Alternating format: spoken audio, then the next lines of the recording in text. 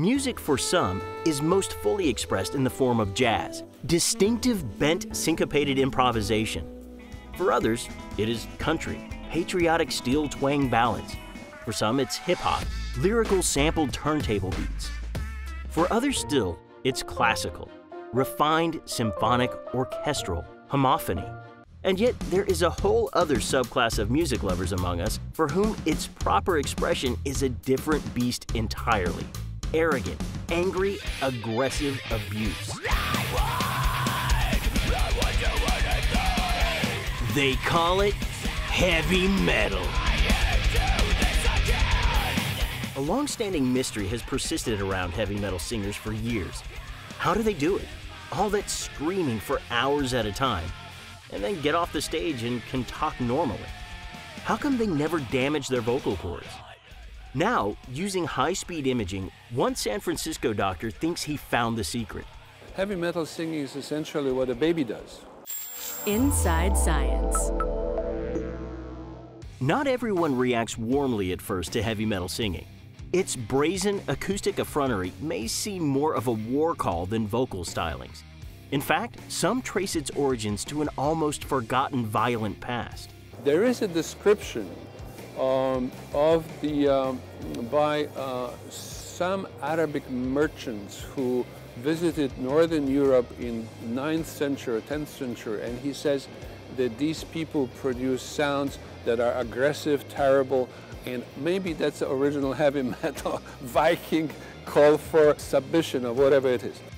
But heavy metal singing fascinates Dr. Krzysztof Izdebski because he does clinical work with people who have voice problems, people who injure their throats playing sports, people who use their voices professionally, actors, teachers, who strain their voices from too much loud oration, causing the vocal cords to bleed.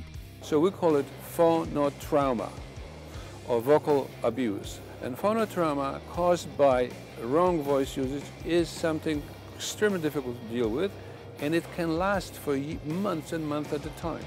Yet again, the mystery. How do heavy metal singers do it? Screaming angry, abusive lyrics for hours with no hint of pathological damage. Using high-tech, high-speed imaging of the throat, Izdebski may have found the answer. A secret, he says, babies know instinctively. A little baby has all the sounds. It has the sounds of screaming and growl and inhalation and high pitch and whistle and low pitch. And so I thought, wow, you know, all of this we learn from the very beginning. We have it, and then we somehow lose it.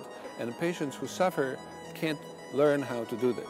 Izdebski's high-speed camera can look down someone's throat and record them singing at up to 16,000 frames a second.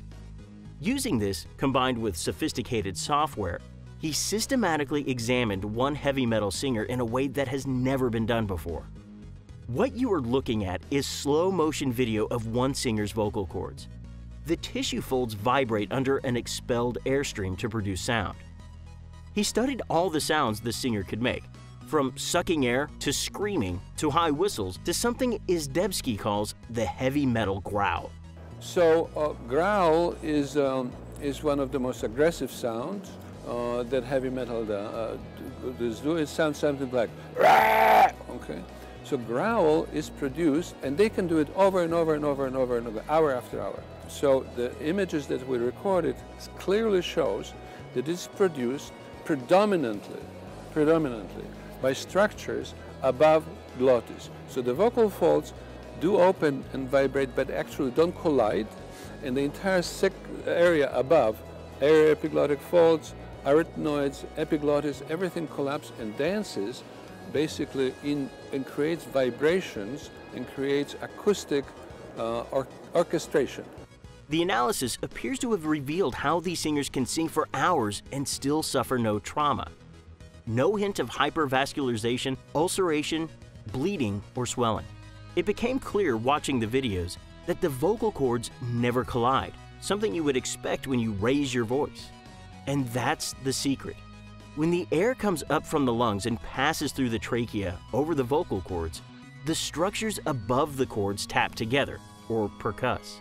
The area above is very loose, and the air turbulence that comes through air that comes through produces turbulence, and the turbulence produces this sound. Izdebski said the work may be relevant to other professionals like performers and teachers, many of whom he sees in his practice.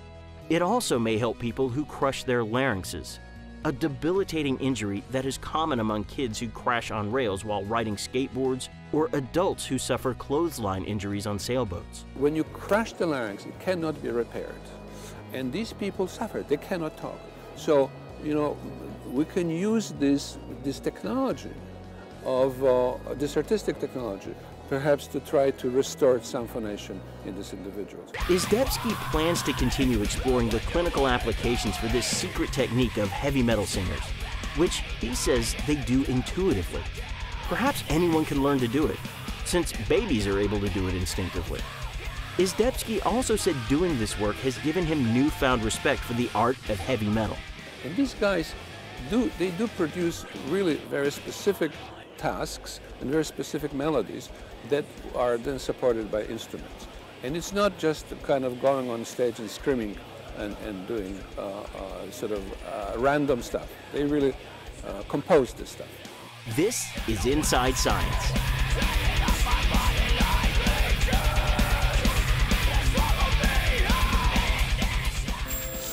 Inside Science. If you enjoyed this edition, follow us on the web and social media. Powered by the American Institute of Physics and a coalition of underwriters.